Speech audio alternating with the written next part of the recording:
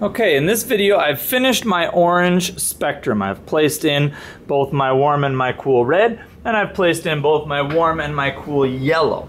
Now I'm going to start working with the blues to make the different warm and cool versions of my greens and my violets. Okay, I'm going to start with my cool yellow. So the cool yellow here is going to make the greenish spectrum that we would like to see. I'm going to take a little bit of my cool blue and put it in this bottom triangle here. This is like a thylacine or a phthalo blue, it will most likely be called.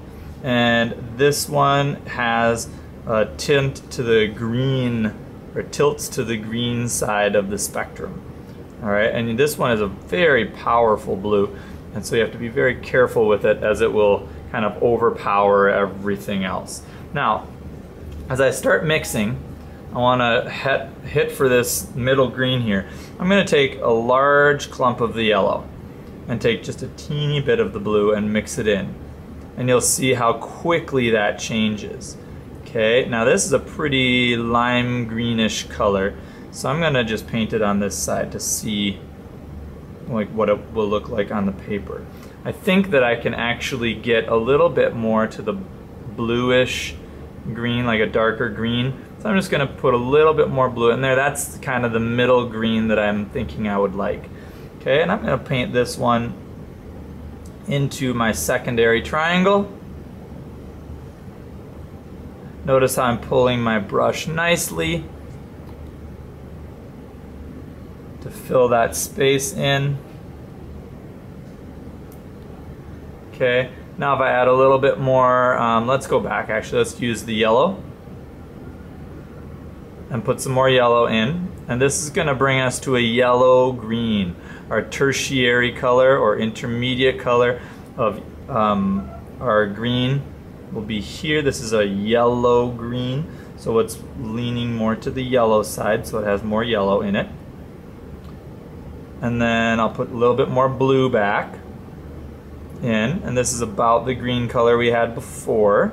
So I'm going to put this in our secondary spot that this triangle is pointing towards.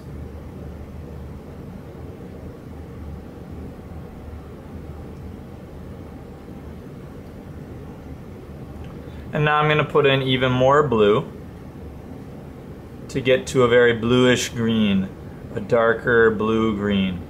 Okay, this might be called turquoise, but it's kind of a darker, it's not really turquoise, it's too dark to be turquoise. Turquoise would be a tint, I guess. But here is our turquoise color.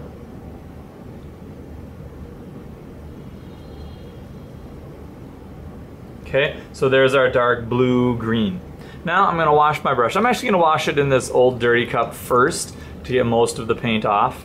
And then I'm going to wash it in my clean cup here. And you can see how it gets really stained, or the water gets really stained quickly because that blue is so powerful. Dry your brush off, make sure it's nice and neat and there's no leftover paint there.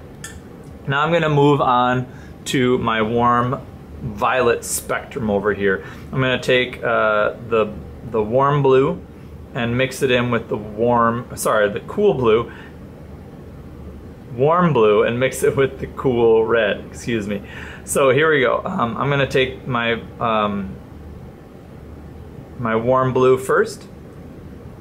And it's called warm blue because it tilts towards the red spectrum.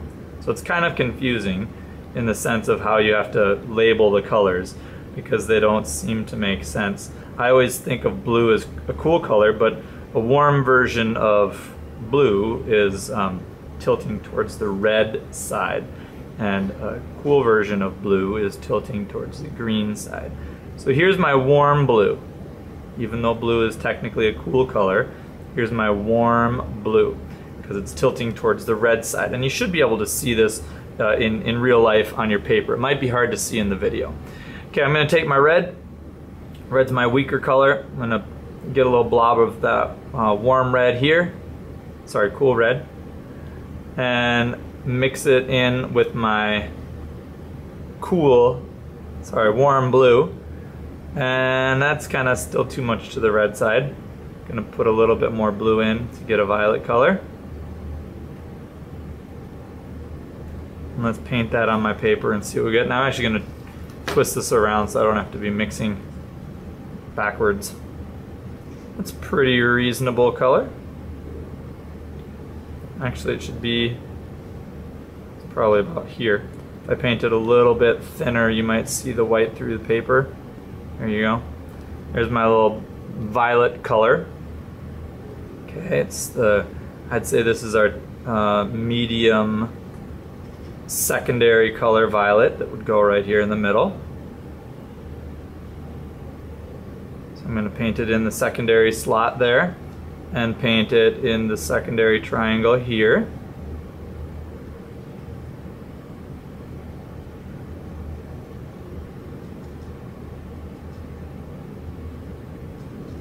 You might have to mix more as you go. Okay, now I'm going to add a little bit more red. Since red is the weaker color, I'm going to go there first. Ugh, I just contaminated it, took the wrong red. Darn it. Alright, so we're going to swipe this all clean here and remix it because I contaminated it. I used the warm red in there. Don't want the warm red, I want the cool red. Darn it. So here's my cool red starting over, making a new pile. God, it's hard to keep the colors straight even if you've got some experience. Alright, there we go. Now this is more to the red spectrum, but it's still got some of that blue in, so it's like a red violet. Paint that in this spot.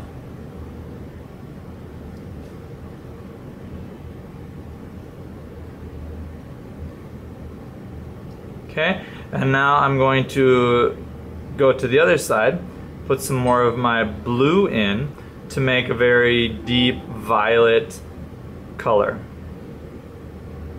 Okay, and I think that's about where that middle color is. Let's check. Ooh, that's still very red comparatively. So you have to continually compare the colors and see how those colors are mixing. And you have to be careful to mix them a little bit at a time, otherwise it gets too out of control very quickly. Okay, there's a darker purple. So there's my dark violet color. So this is a very blue violet.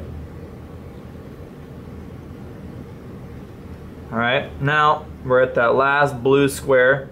I'm going to take my brush, I'm going to clean it in this dirty water first.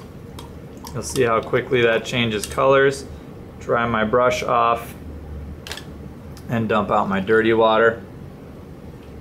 Get some more clean water just to make sure my brush is clean. Good. Now I'm going to take this last one, I'm going to take a little bit of my cool blue and mix it together with my warm blue to make kind of a in-between blue. Is kind of leaning more to the cool side, as you can see on the paper.